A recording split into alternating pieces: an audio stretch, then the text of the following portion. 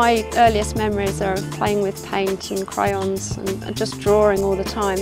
And as an only child, I had the space and the quietness to be able to shut myself away in my room. I've always loved drawing and started collecting books from an early age and looking at the old masters and trying to replicate their techniques and trying out different methods. I was so excited about going around art shops and buying new materials and just discovering the world of an artist.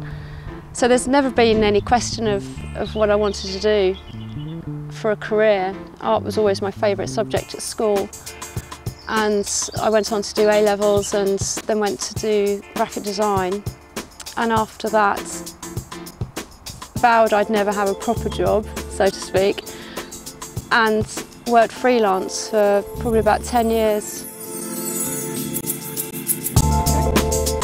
When I found out I was pregnant, it was a great opportunity to take a year out of work and develop a portfolio of pieces to take round to some local galleries.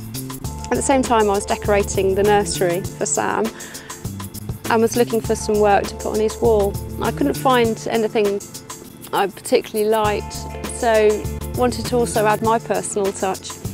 I was walking in the fields here and saw the cows and thought, I'll paint him a cow.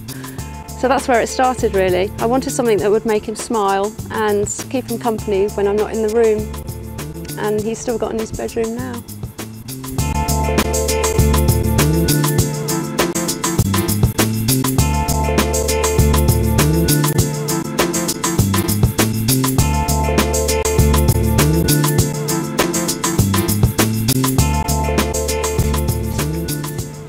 Transformed quite a lot over the years. Initially they had tissue paper all over the cow, even on the nose.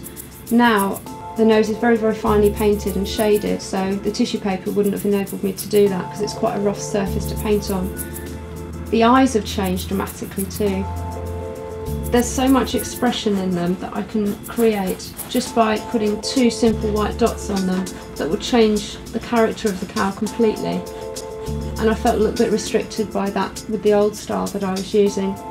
There was also black edging around the cow itself to emphasise the fur, but now that's all done by hand too.